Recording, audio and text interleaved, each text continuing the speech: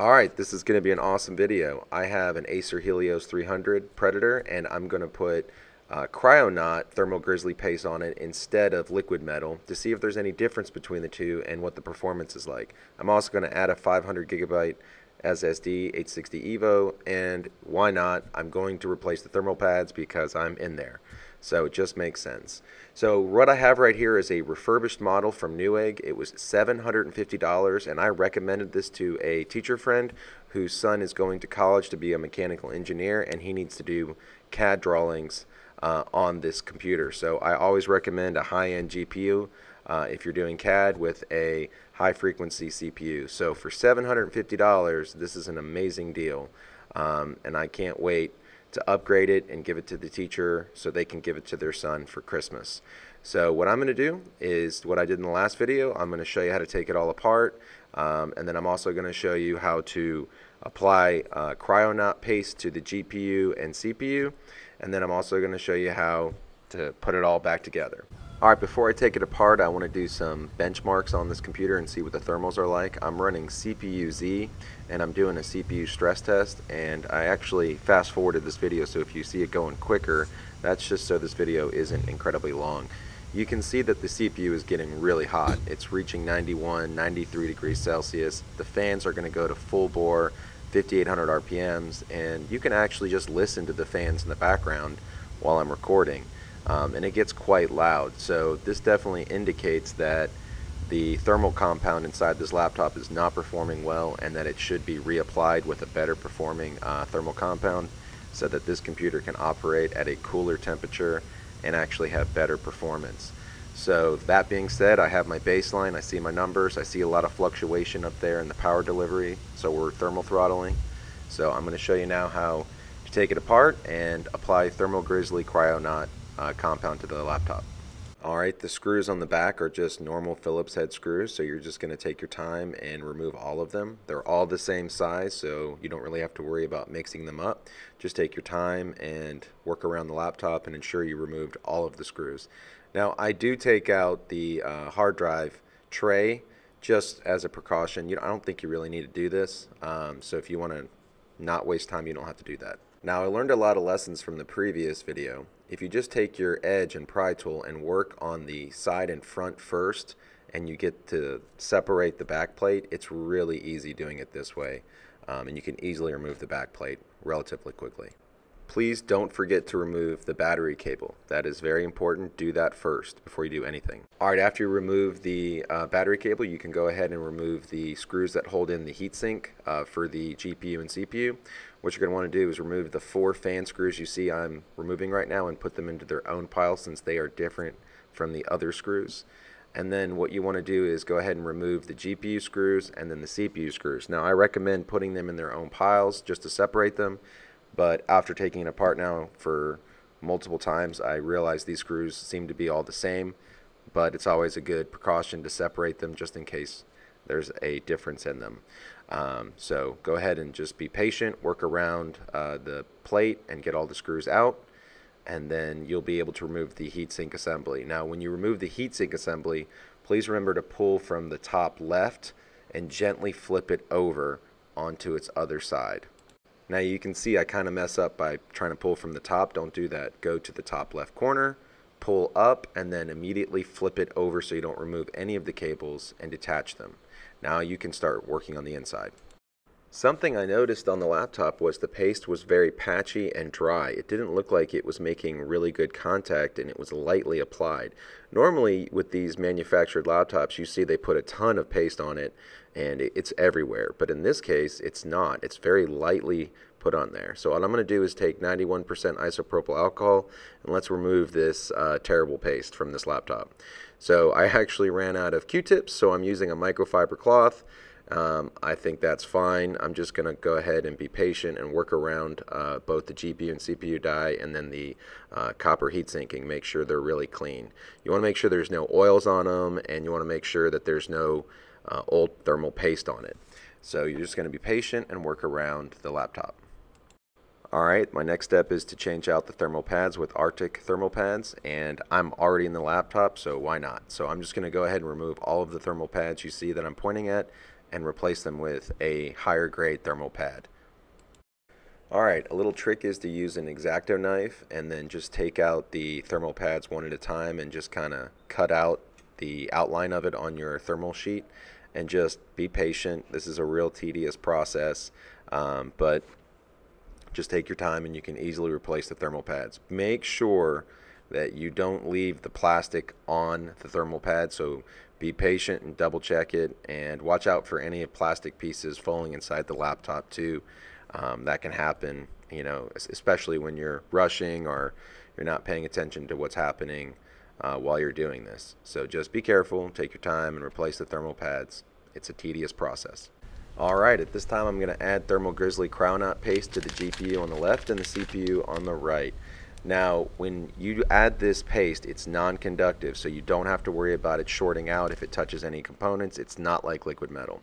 Now, I'm a firm believer of doing the X pattern and putting a significant amount of paste onto the GPU and the CPU, because there's no problem with putting a little more than normal paste on it. You want to make sure that the die is covered completely so that there is a better transfer of heat between it and the copper plate on the heatsink. Now, there's a lot of videos out there that do research on this, and all the videos that I found, there's no problem with going a little bit more than normal, but there is a problem with going too little. So I just want to ensure that there are no problems with the GPU and CPU transferring heat to the heatsink. Now, you want to go ahead and make sure there's no oil on your chipset. I noticed there was some oil on the die, so I'm taking isopropyl alcohol and I'm just scrubbing it and cleaning it and making sure that it's good to go.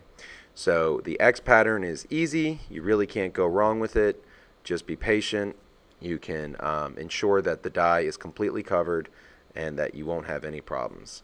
So you can see right here, I'm just going to take the plunger here and make sure that I have good coverage on the die and make an X pattern with it. Now I'm actually running out of paste at this moment, so I'm having to squeeze really hard. I thought I had more left in it, but that's alright. So I'm just going to make sure I get all that excess stuff out of it at this time, since it's pretty much all gone. So I'm just putting a little more on the GPU. Remember, the GPU needs a little bit more paste than your CPU die does. Alright, now what I'm going to do is take the heatsink assembly and carefully rotate it back over onto the right side, and then make sure the screw holes are aligned perfectly before I press down. So once I align them the way I think they need to be, I'm going to push down firmly, and then I'm going to put all the screws back into place. Alright, I'm going to put the GPU and CPU screws in first, just to ensure there's enough tension onto both dies. And then I'm going to put the screws into the fan assembly on the left last. Now, I did notice there was some grease on the heatsink, so I did see that earlier when I took it apart, but I want to go ahead and ensure everything's clean. So after I put the battery back in and the cable back in, I'm going to clean it with some isopropyl alcohol just to ensure everything's clean. Alright, your last step is to put the back plate on, and you want to go ahead and push on all the edges so that everything snaps together firmly. You want to go ahead and really ensure that everything clicks. And then you're going to want to put in your RAM tray in so that it's sealed. It's a little tedious at first, but you can get it in. And then what I'm going to do is install a 860 EVO 500 gig SSD. This will give the laptop a lot more storage, and I do like that this has an expandable storage bay that's easy to access. So I'm going to go ahead and put the drive in the computer at this time, and then I'm going to test the thermals and see how well everything works. Alright, the laptop's put back together. I have CPU-Z running, and I'm going to pull up the Predator Sense monitor just to look at the temps. Everything seems to be running fine. And then what I'm going to do now is run a stress test and just kind of look at the fan speeds and look at the temp. What's really cool to see is that I stay in the 60 degrees Celsius range. And I'm going to put a timer to the right just so you can get a sense of the timeline in the video, since it is being fast forward a little bit for the sake of time. You can see that the fans don't even hit 5,000 RPM. So they're sitting right at 3,300 RPM speed. So the fans are running at 50% the speeds prior to the thermal paste upgrade. And then the CPU sits in the 60 degrees Celsius range the entire time for 3 minutes straight. I was in the high 90s with the fans at full speed at 5,800 RPM. So definitely applying the thermal paste Kryonaut is a great idea. It'll make your fans run lower, and it'll improve the performance and keep your temps a lot lower. Alright, the last benchmark test I want to run is Heaven Benchmark, and what I'm going to do is look at how well the GPU and CPU manage the thermal temps in the laptop, and then also I want to look at the fan speeds. So with Heaven running right now, you're going to watch the fan speeds, and you're going to see the CPU temp at the top and the GPU temp at the bottom. Now what I noticed is the CPU temp went up to about the high 70s, and the GPU temp went up to about the high 60s. So overall, this is great. Your fan speeds never really hit 5,000 plus RPM, so it's noticeable. You can hear the fans, but it's not like a leaf blower in a room. You do also notice that the temps are very manageable. There's no thermal throttling occurring, and the laptop's performing well. So this kind of shows how well the Kryonaut paste is now performing compared to the old thermal paste that was on the laptop when it was shipped to me. Now, something I did test at the end of this video you can see here is I actually stop Heaven Benchmark, and I want to see how fast it cools off. What I noticed is it took a while. So I think maybe the difference between liquid metal and Kryonaut paste might be the actual speed at which the laptop cools off and dissipates the thermal heat inside the laptop. But what I'm going to do now is compare some numbers between liquid metal and the Kryonaut paste and see what the real difference is in performance.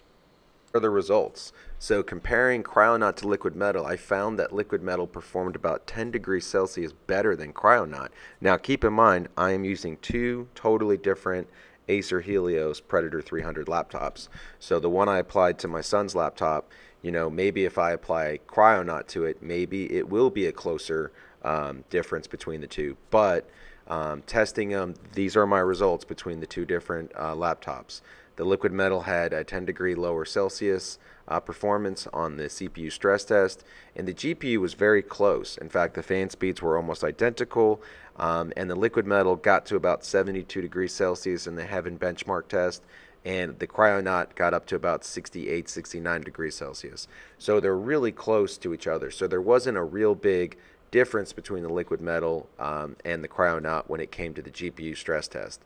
So what this tells you is you're probably going to get a lot better heat performance when you use liquid metal, but there are the cons to liquid metal where you have to go the extra mile to ensure your components don't short out because it is conductive. And again, it does cause a reaction to occur with the copper plating. You know, I haven't seen any issues with my MacBook yet, nor have I seen any issues with the Acer Helios 300 that I gave to my son. And I'll check them in a year. And if the fan speeds get crazy or the temps start to get really hot on the laptops, then I'll go in there and check them out and see if I have to do anything to them. So it's up to you. Disclaimer, if you use liquid metal, it is dangerous and it can ruin your laptop permanently. And if you are someone who's nervous, Kryonaut is probably a great option for 99% of everyone. But for the enthusiasts out there who want to go to the extreme edge, liquid metal is great. So you can see the results here in the chart. Thank you so much for watching this. I'm sorry this video took a long time to produce. It just took a while. So thank you for watching.